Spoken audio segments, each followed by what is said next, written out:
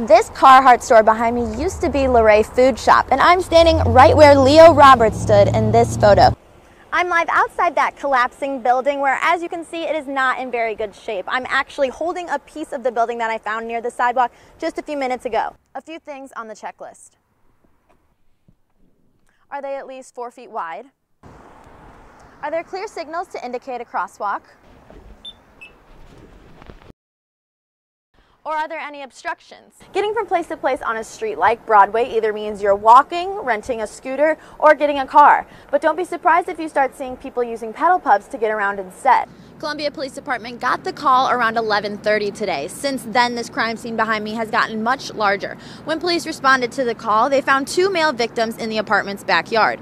KOMU8's Alex Arger talked to her and the bus company about the driver's alleged actions. But first, here's a quick look at what this woman saw.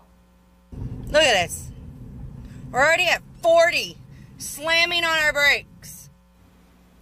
That is one of 4 videos Kendra Powell sent me of First Student Bus 70. A state highway patrol trooper is now tasked with watching the bus after Powell's complaints drew concern. Right now, this almost 14-acre lot behind me is just open space, but Terry Wright wants that to change. She wasn't able to talk with me today, but she says her idea, almost 2 years in the making, is finally coming to a head.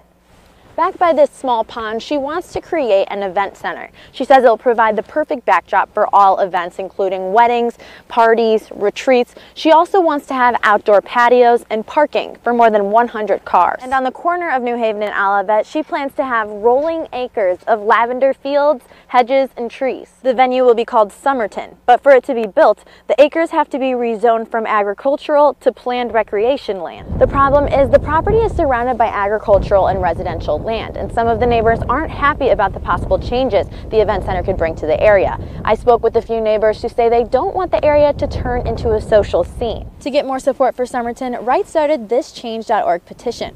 As of today, it has more than 650 signatures. But when a neighbor saw the petition, he started his own against the event center.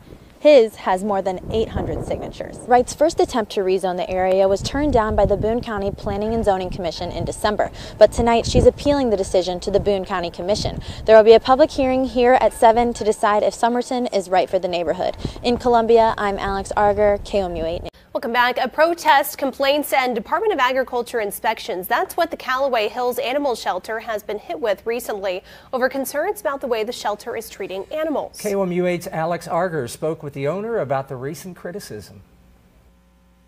Animal advocates are focused on how the shelter cared for animals during last week's cold snap. The owner has now closed the shelter until the 25th because she says she is exhausted from the attention. I wish all the dogs that are outside right now being housed had this kind of life. That is one worry of animal advocate Ruth Elledge. Elledge says she has always been a dog lover, and that's why she fights for their welfare. I just have a passion for making sure that animals are well cared for. On Saturday, she joined other advocates outside Callaway Hills Animal Shelter to protest what she says is its mistreatment of animals. 60-plus dogs and 30-plus cats with limited employees to care for them. How can they be cared for properly?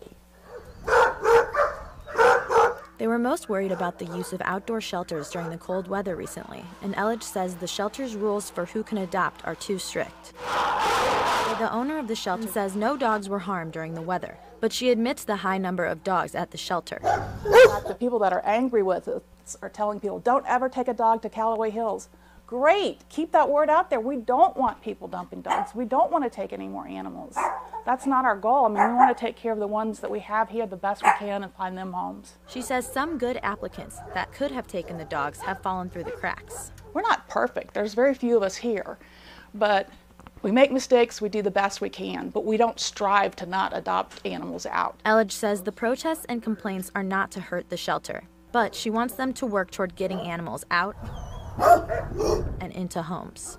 The number one priority is that they need to start reviewing applications for adoption, reduce their numbers so they can care properly for them. Weldon says the shelter should have a cap, and she said she doesn't want any of the animals to stay outside. She says they run out of housing because dogs are constantly dumped on them and the animals have nowhere else to go. Advocates like Elledge hope more applicants can start taking the dogs away to make the issue go away. In the studio, Alex Arger, KOMU8. At 10 a.m. Tuesday morning, Leo Roberts thought he was going to just another doctor's appointment. But when his daughter and son-in-law wheeled him into the waiting room, Happy birthday! Woo! It's pretty amazing. In my opinion, I don't think he looks like he's 100. today, Seiler wanted to surprise her dad, so she gathered family. Are you happy that Katie and Missy came? Yeah. And staff at the VA hospital to celebrate a century of Leo Roberts' life. Roberts enlisted in the U.S. Navy on April 26, 1944. His time in World War II ended in 1946, a few weeks after his 25th birthday. You get to have fun. And now, Well, we're waiting for the 101. Seiler says her dad's time around loud guns in the war cost him much of his hearing, so she showed him this when he came in the room today. She says she wanted the day to be special, like her dad. He's the best dad I could have ever asked for, ever. He's very kind. He's very sweet. He has a very good sense of humor. He's just a good guy all around.